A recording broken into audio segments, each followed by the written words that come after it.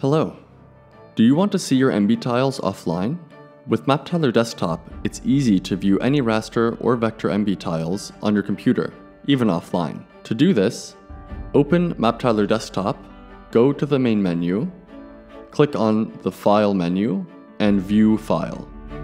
There, choose the MBTiles you want to see. MapTiler Desktop will open a preview of your MBTiles file and show it on top of a base map.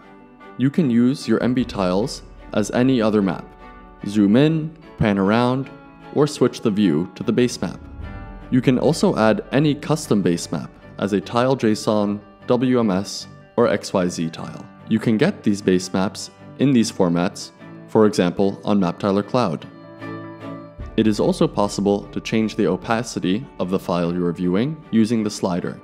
As we mentioned earlier, you can also view vector MBTiles. Here you can see the preview of features by hovering the pointer over it. And that's it.